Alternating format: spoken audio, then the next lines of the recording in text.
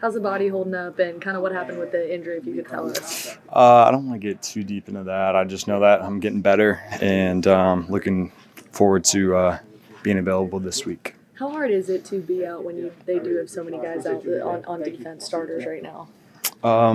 It's tough. I know it's very tough mentally as well. You don't want to be that guy. And you're always trying to help, just whatever your role is on this team.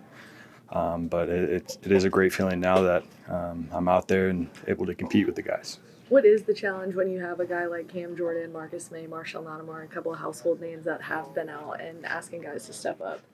I wouldn't say it's too tough when we know that we got guys that can go in there and do it. I think we pride ourselves on the next man up, and we got a lot of good players that are able to do that, taking pride in our coaching and just going out and flying around having fun out there. So I think as long as we keep that mindset, obviously we want some of our star players out there, but we got guys that can go there and make a difference. Does it help having already faced the Carolina Panthers once this season, getting them again?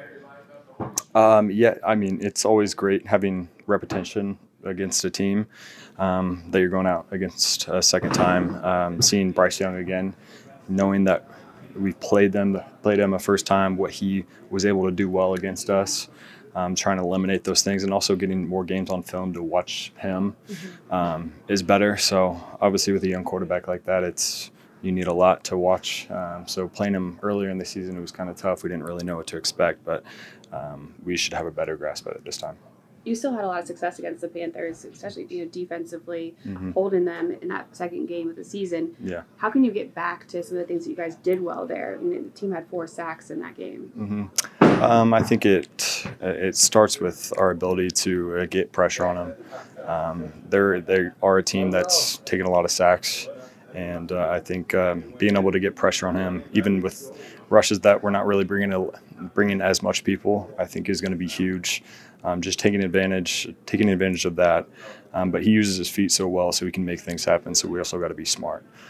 So it starts with the rush, then go on to the linebackers and coverage, and then obviously holding it down in the secondary. So we all work together, rush and coverage. So if we can cover up well, then somebody's got to get there to bring him down. Starting fast has been something that's been talked about a lot from the defensive side. Not the case last week, but knowing that you did have success against the Panthers, how much confidence does that give you guys that you can get out and have a good start? Yeah, I think that we have to go back to the defense that we were the first 5 weeks of the season, starting out fast and really making an impact and helping out our offense. I think the biggest key to victory this week is our ability to keep good field position. And I think as long as we have great field position, we're putting them in tough spots to start and putting our offense in great positions. I think that'll be the key there. But just executing, playing with each other, playing complementary defense is what we need to get back to.